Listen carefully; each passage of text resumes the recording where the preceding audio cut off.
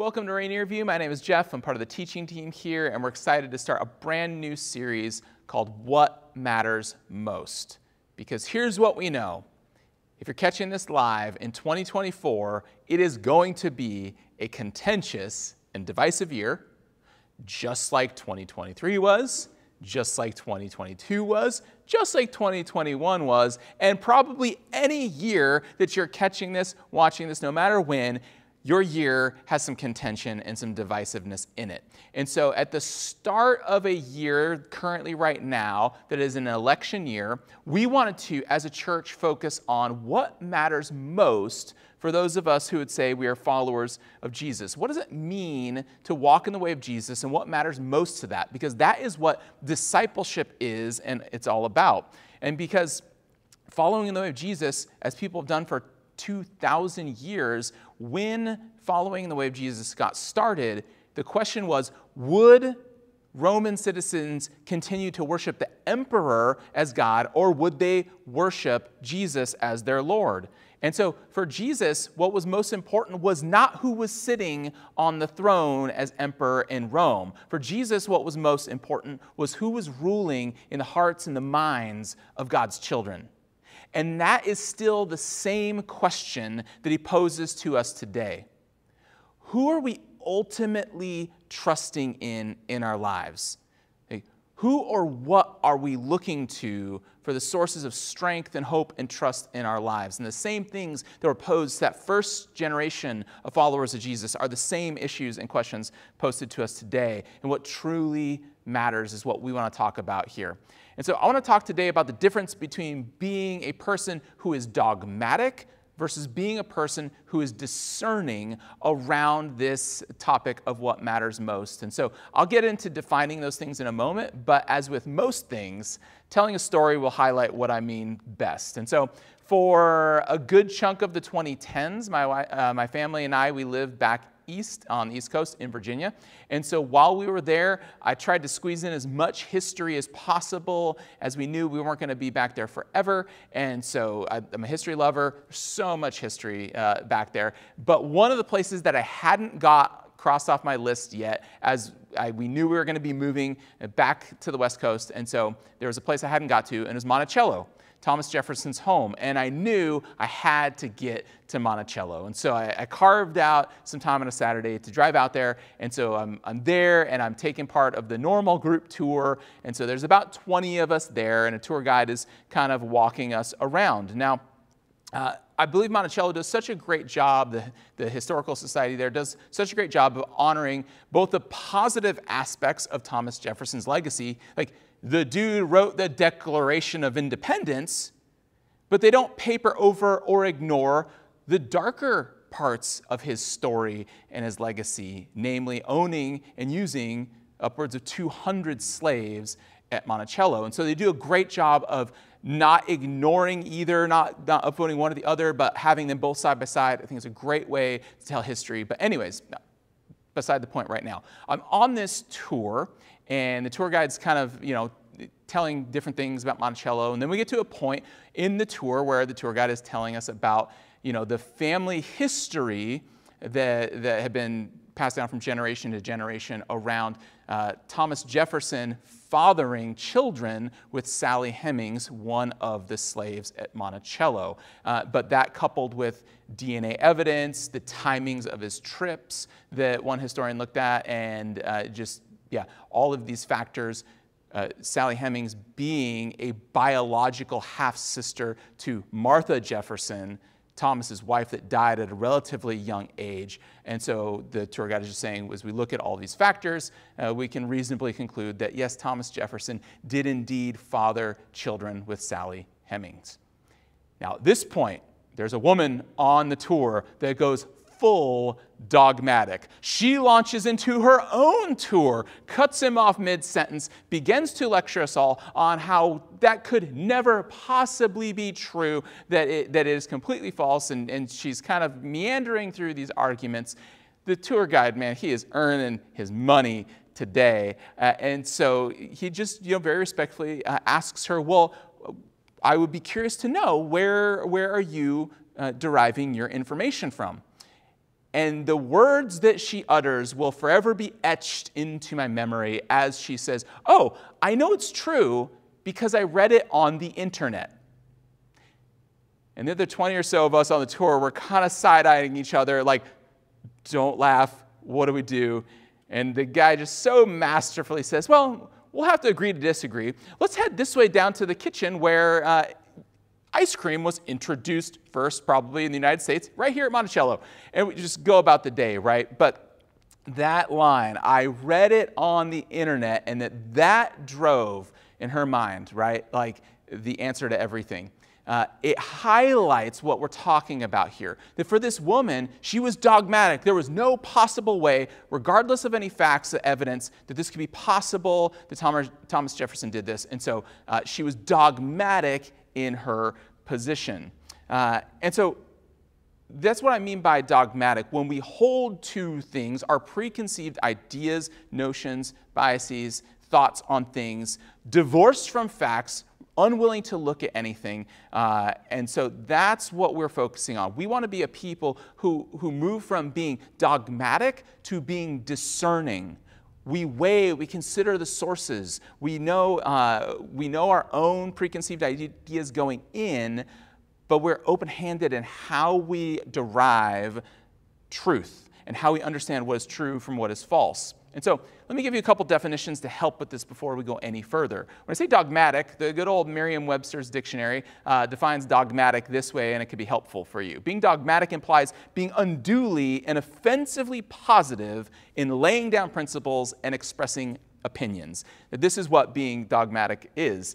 And what I mean by being discerning is that out of all of the facts, opinions, and wisdom and information that is coming at us constantly, we learn to sift through all that to understand what is not only right from wrong, true from false, but what is good for us and what is not so good for us. What is good, but what is truly best. I love what I came across a quote by Sinclair Ferguson describing it this way, and just really encapsulates why we have to move from an often simplistic view of life and faith to be people who are truly discerning. He writes this: most of us doubtless want to distance ourselves from what might be regarded as the lunatic fringe of contemporary Christianity. We are on our guard against being led astray by false teachers. But there is more to discernment than this. True discernment means not only distinguishing right from the wrong, it means distinguishing the primary from the secondary, the essential from the indifferent, the permanent from the transient, and yes, it means distinguishing between the good and the better, and even between the better and the best.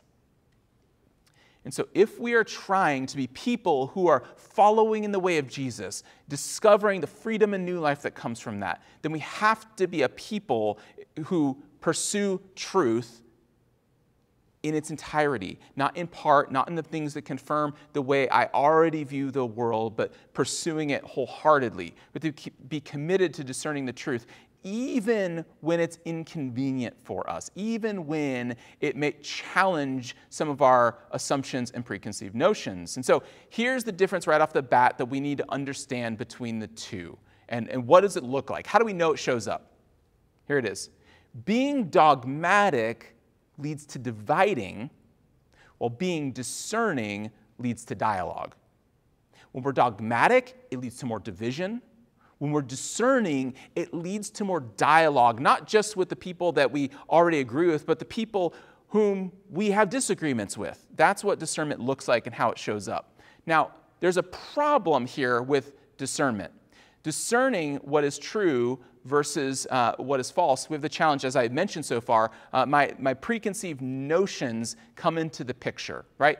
And God gave us minds that work this way on purpose. Like the human mind is such a beautiful aspect of God's creation. I believe it affirms that there truly is a God. It's so remarkable how our human minds work. One of the ways it works is that our human mind performs snap judgments based upon preconceived encounters and ideas and biases from before, so that we can make quick and efficient decisions in a world where stimuli is coming at us constantly, right? And this is super helpful as human beings, right? When you go into the grocery store and you stand before a shelf of 145 different bags of chips, right?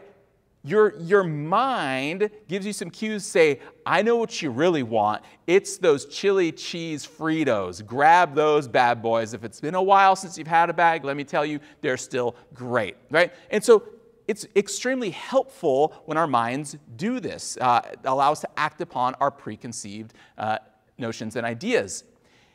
When it becomes not so helpful is when we rely on that to navigate a contentious political season in relationships with other people. Those snap judgments all of a sudden don't serve us so well as human beings. And so being people of truth, if we say we're committed to being people of truth, we must always be willing to overcome some of those confirmation biases in place of what is actually true and what is not. Because things are played to our preferences, right? Things can be skewed so easily. And so the problem is that it's becoming increasingly difficult to discern true from skew or true from false. Okay? For example, maybe you've heard of deep fakes. Maybe you've seen photoshopped photos, and they do a really good job of making it look like something happened in real life, but it didn't really. But to feel the weight of the challenge in the days ahead of us, I want us to watch this video of not Morgan Freeman. Okay? Watch this video of not Morgan Freeman.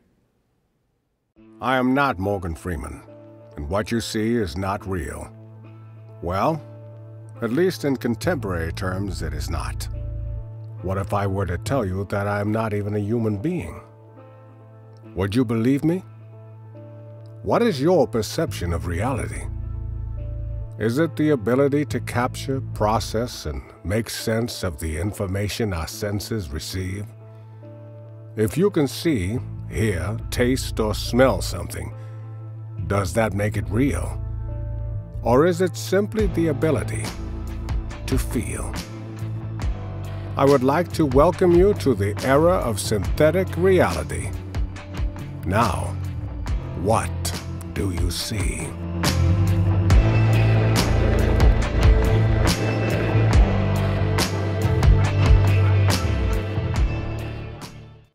Now, I share that with you not to cause panic, not to cause alarm. If you were raised in the 90s and you're like, Terminator 2, Skynet, it is here, let's do something, right?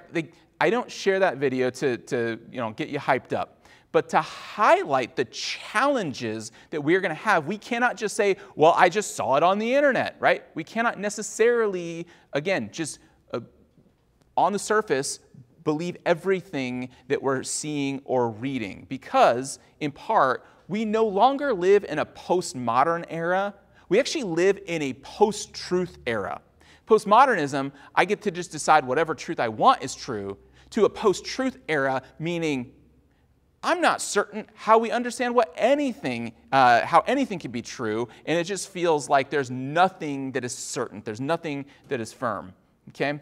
And so we haven't really fully considered the ramifications of life and faith in a post-truth world. But let me give us some good news. Because when it's hard to know if anything is true, the good news is that openness to faith rises. And we can know that because of great, solid research that's done. Okay?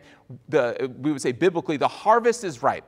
Look at some recent research from the Barna Group on this. Okay, they recently, just last year, discovered that 74% of people polled in a recent survey would like to grow spiritually. That is 3 out of 4 people in the United States saying, yep, I would love to grow spiritually. And look at this other stat. 44% of them say, I am more open than I was before the pandemic. That's nearly 1 out of every 2 people is saying, I want to grow, and I am much more open to it than I was before the pandemic. Okay? And so that's good news. There's space to talk about following in the way of Jesus. There's an openness to it that wasn't as big of an opportunity as it prior was. That's good news. The second piece of good news is that facing a post-truth world is nothing new, and Jesus himself faced it. Think about the trial that he faces as he stands before Pontius Pilate. Would you read with me out of the Gospel of John, chapter 18, picking up in verse 36? We read there, Jesus said, "My kingdom is not of this world. If it were, my servants would fight to prevent my arrest by the Jewish leaders. But now my kingdom is from another place." "You are a king then," said Pilate. Jesus answered, "You say that I'm a king. In fact, the reason I was born and came into the world is to testify to the truth. Everyone on the side of truth listens to me." "What is truth?" Pilate retorted. Jesus encountered this post-truth worldview in his day and age. And so we have a model of how to navigate it in our own lives. And so what does it mean to be a people of truth in a world that is so incredibly challenged to even know what's up from down, what's right from left, what's right from wrong? And again, part of that challenge is once things you didn't have to consider, you didn't have to discern whether or not they were true or false. Today we have to do that on an almost daily basis to think critically about what is being presented to us. But again, let me give you some good news. This also is nothing new. Okay? Consider one of the most well-known images from the revolutionary era of U.S. history. It's really an engraving of the Boston Massacre. So this engraving is attributed to Paul Revere. He actually lifted it off another guy. He was the one who made it popular. So plagiarism, it's been a thing for a while. But anyways, Paul Revere has this picture. But I want to talk about, it's such a great example of learning discernment. Because we're talking about the discrepancies between what this image presents and what actually happens. Okay? Because just look at the picture. These poor, peace-minded Bostonians just out on a leisurely Saturday stroll with their dogs, doing nothing wrong, and just here come these British redcoats, and they just kill them in cold blood for no reason, right?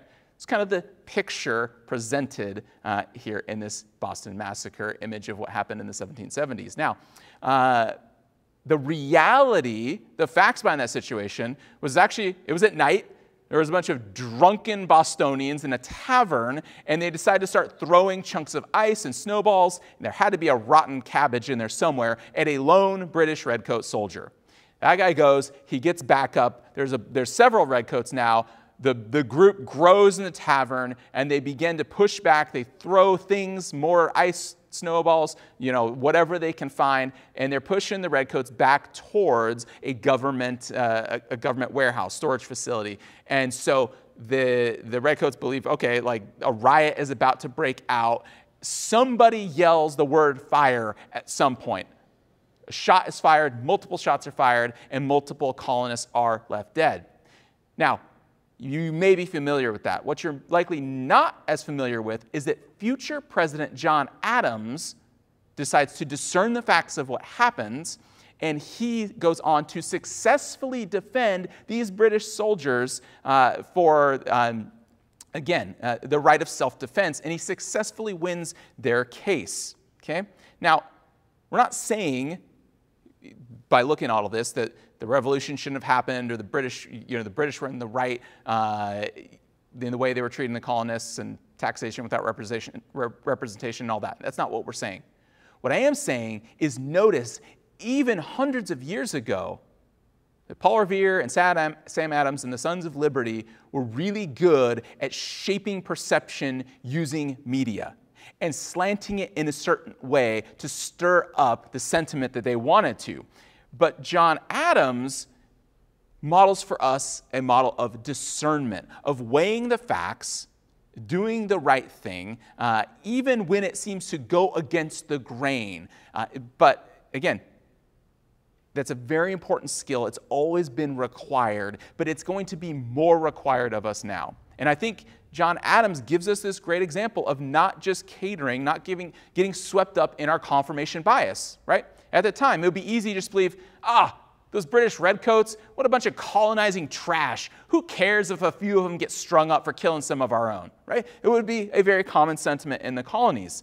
Instead, John Adams reminds us that we should look at the facts themselves to derive how we ought to move forward and address the situation of what happens. John Adams, by the way, one of the true followers of Jesus in the Founding Fathers set, models for us what it looks like to not just be dogmatic, but to be discerning when we're trying to figure out what is happening in a given situation.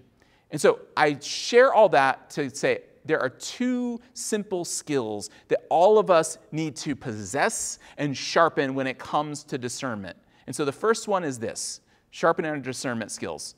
The first tool is to move beyond this type of thinking. My group is always right, their group is always wrong. That is discernment skill number one. We cannot think my group is always right, their group is always wrong. We have to avoid that thinking, right? Because in, again, 1770s, all redcoats are fill in the blank. All British Tories are fill in the blank. All colonists are fill in the blank, right? And we just, again, we move through history, you just change the labels, but we do the same thing. We often vilify one group and say there's nothing wrong with our own groups, okay?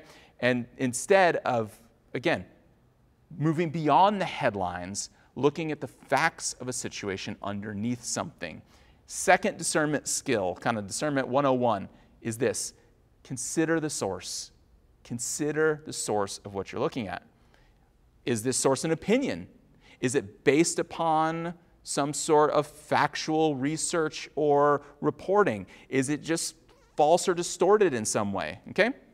For example, I cited some research based upon people's spiritual openness earlier. But how do you know I didn't just make up those statistics, right? Well, again, if you go back, you look at that slide, you can see the research methodology notes even at the bottom of that slide. There's a proper way to go about conducting statistical research. It is so easy to present statistics as facts when so often there's no actual guidelines behind it. You know, I asked 3 people and they all agreed with me, and so this is truth, right? That's not good factual-based research. I shared research by a reputable company who does it the right way each and every time. But often we base our thoughts, our conceptions, our preconceptions, and our biases are often informed upon things that aren't actually factual inputs into our lives, or sometimes they're distortions of that input. Right? It's easy to laugh at the lady on the Monticello tour who her big claim is, I read it on the internet, right?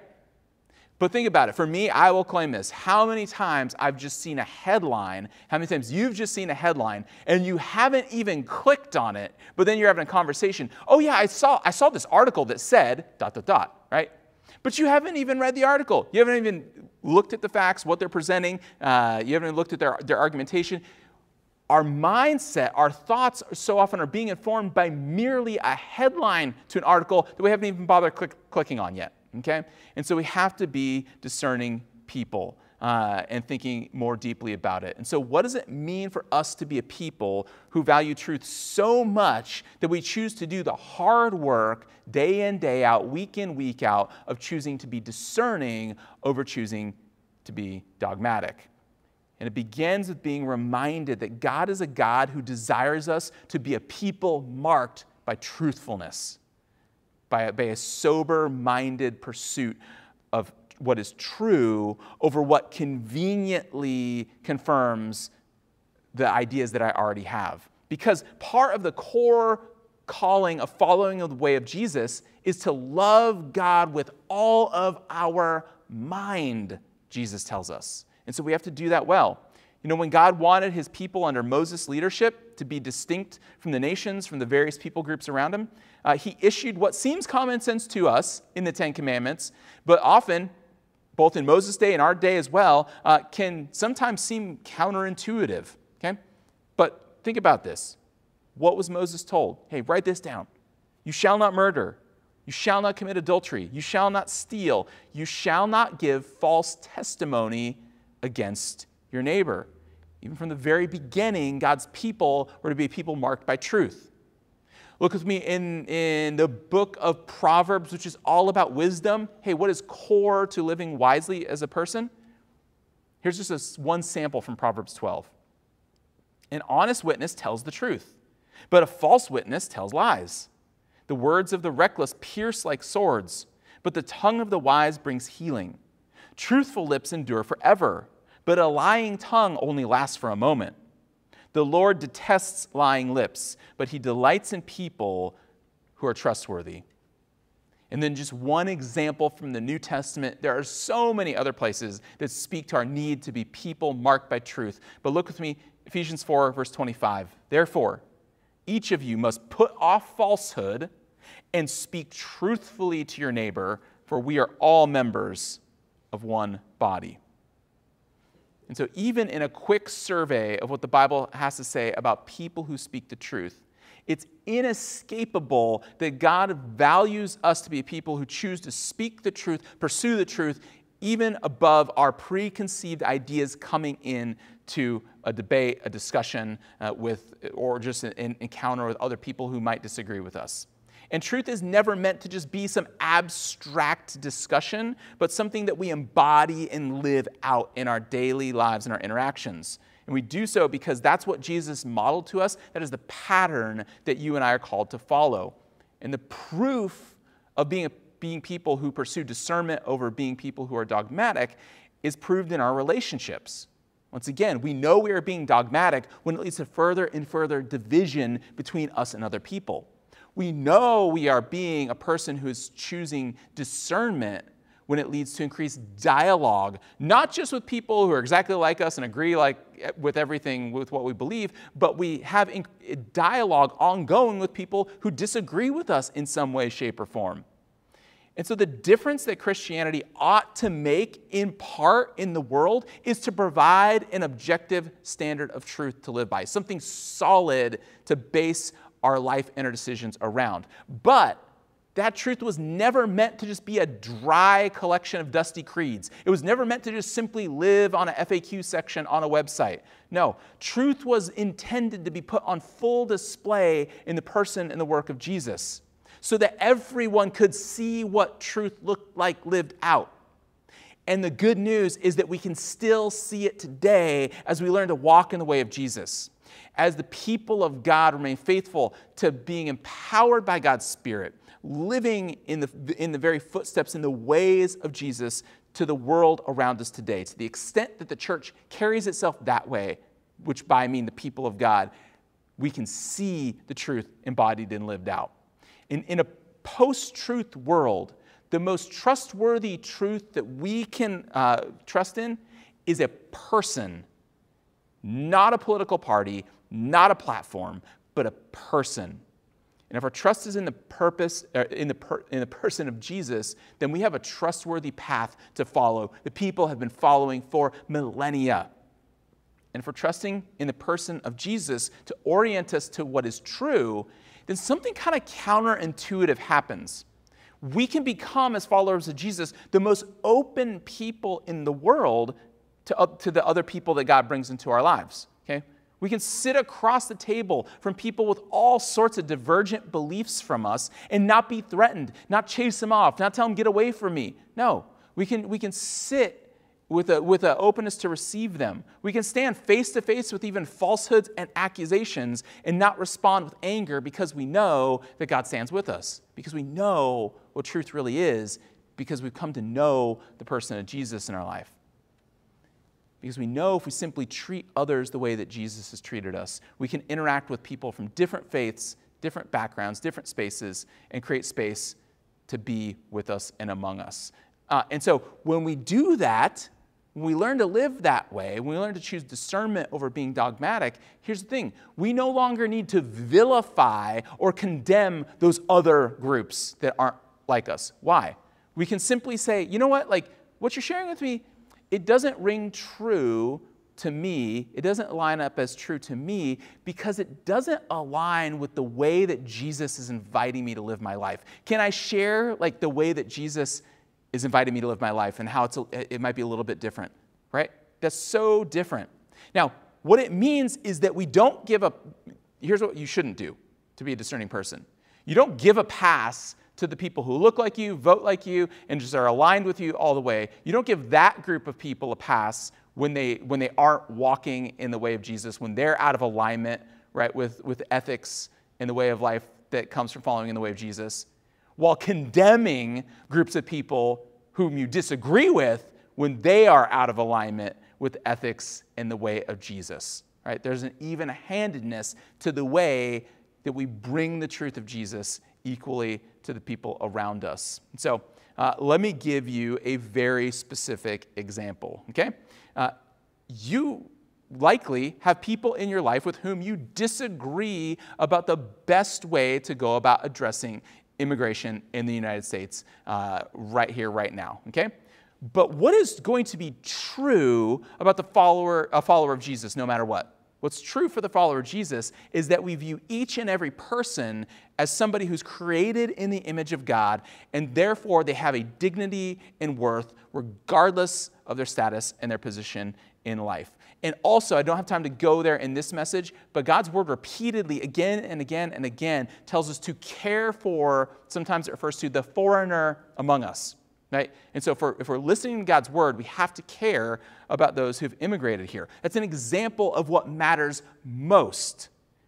And so being followers of Jesus, we must then reject any language that dehumanizes or mischaracterizes other human beings whom God believes and calls his own children. Even while we might disagree about the best way for the government to not only extend dignity and care to those who might be fleeing from extreme violence or extreme poverty, but also how the government can care for the economic and social well-being of the entire nation. We can disagree around the ways that the government should step into this. But what should be clear for the follower of Jesus is their personal view and the way they talk about and treat those who are different than them coming here. Okay? And here's a little bit of kind of a little bit of a get-out-of-jail-free card on a lot of these discussions. You cannot be a geopolitical master of everything happening in the world around you, okay? It is completely okay if somebody is engaging you in a dialogue around any number of hot-button issues to say, you know what, like, I haven't had the time to do the full work to really understand this issue in a way that I would like to. But you know, I do understand how Jesus wants me to view and treat other people.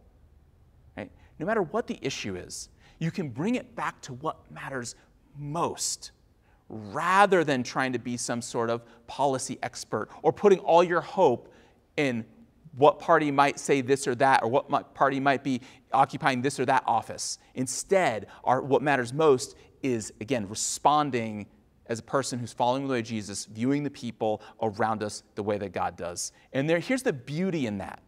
In a post-truth world, Jesus is the anchor of how I view others and interact with others, is like a beacon that cuts through the seemingly endless fog of ambiguity and half-truths that we constantly have to navigate in our world today. Because any other person or party or platform at some point will fail you. At some point will let you down. Or at best, it only sheds light on one aspect of what it means to honor God and be humans and understand even who we are and why we exist. Any other, again, worldview, party, platform is going to fall short of the way that following the way of Jesus can help us navigate those questions. And so if you're following Jesus, then being open, having an openness to what is true, doesn't lead you to compromise your faith if you're mature. No, instead, it should allow you a curiosity to interact with those who are spiritually curious. Okay? In fact, the marker of spiritual maturity is not being surrounded by super saints and only just people like you. I'm going to challenge some of you. That's actually a marker of immaturity. And here's why. If it was the marker of maturity to just be around Christians who just, again, think the exact same way like us on every single thing, then if so, Jesus failed at spiritual maturity. Right? Just read any of the Gospels once and see the kind of company that's around Jesus, the kind of people he interacts with. He was constantly surrounded by people with all sorts of different ideas and opinions and worldviews and backgrounds. Right? And so spiritual maturity looks like having spiritually curious people around us, spiritually maturing people around us. And we have dialogue and discussions rather than attack them with dogma, okay? If we just have a church full of people who come with their 28-pound study Bibles every Sunday, and that's the only people around us, we would know we have failed. But I'm so grateful that we work so hard at creating spaces for people to be with us who are coming from all different places spiritually. They're in all different points of their spiritual journey. But we get to create a church environment where they can explore what it means to follow Jesus, that they can understand clearly what the good news, the gospel is, and have on-ramps to choose that in their own life, to process what's in the way of that and embrace it when they're ready. And so there is so much I wish I had more time to get into, but I don't. But where to start? Where can you start choosing being a person who is discerning over a person who is being dogmatic? Well, it begins with prayer. I would encourage you for the next month or so, would you daily pray for one person to have one relational open door to invite them to join you at Easter, or to invite them to join you at the next best invite opportunity at our church or your church if you're not joining us here. Would you pray daily for a relational open door to invite them to that? Because here's what I know. Your perfectly crafted Facebook message is not going to change the minds of your friends, your family members, and your coworkers. But what I do know is that our God can. Our God can. And so that begins with you. Before you utter a word out of your mouth, would you choose to pray for that relational open door? Because we believe and worship a personal God. And capital T truth comes when we learn to introduce people not just to cold principles, but to a living personal God that wants a relationship with us. And that starts with prayer. And so would you leave here being a person choosing discernment over being dogmatic and praying for somebody to encounter the goodness of God and love this Easter? I'm going to lead you through right now exactly what I mean by this and how to do it. It's so simple, but you could just join me by praying just like this, even right now. Dear God, I pray right now for an opportunity to invite, share that person's name between you and God right now. God, give me the eyes to see and the ears to hear the opportunities to extend a non-judgmental and warm invitation for them to join me this Easter, or to join me at the next best invite opportunity at my church. Jesus, don't let me miss it. Amen. So grateful for you giving some of your time to join us here in our series as we begin in What Matters Most, and we really hope that you come back, join us as we continue to look at these things, because so much is at stake for getting it right this year. Let's get it right together by understanding truly what matters most.